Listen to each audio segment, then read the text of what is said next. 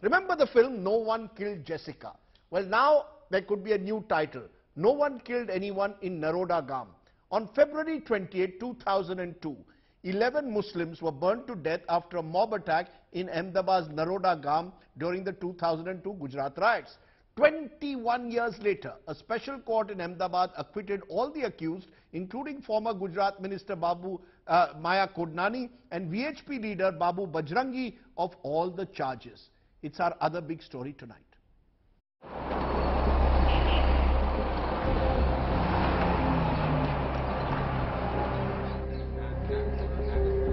Feb 28, 2002. 11 people are burnt to death in Naroda Gam area of Ahmedabad in the riots that followed the train burning incident in Godhra.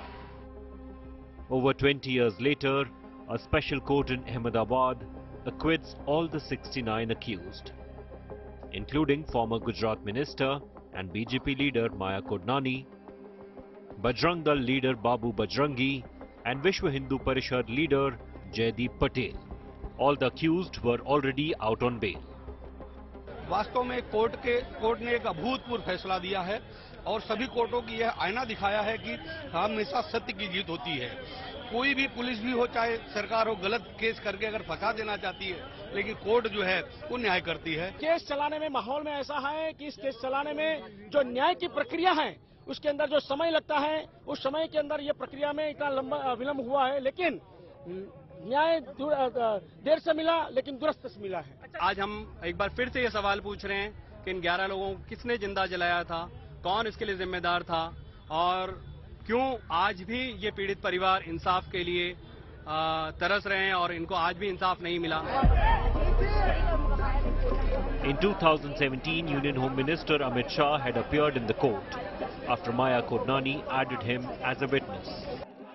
Shah told the court he had seen Kodnani in the State Assembly around 8:30 a.m. and later at the civil hospital around 11 a.m. Kodnani's lawyers had cited the testimony to back their alibi claim for the killings that took place after 9 a.m. Over 20 years after the horrific riots, the Naroda Gam victims are still waiting for justice.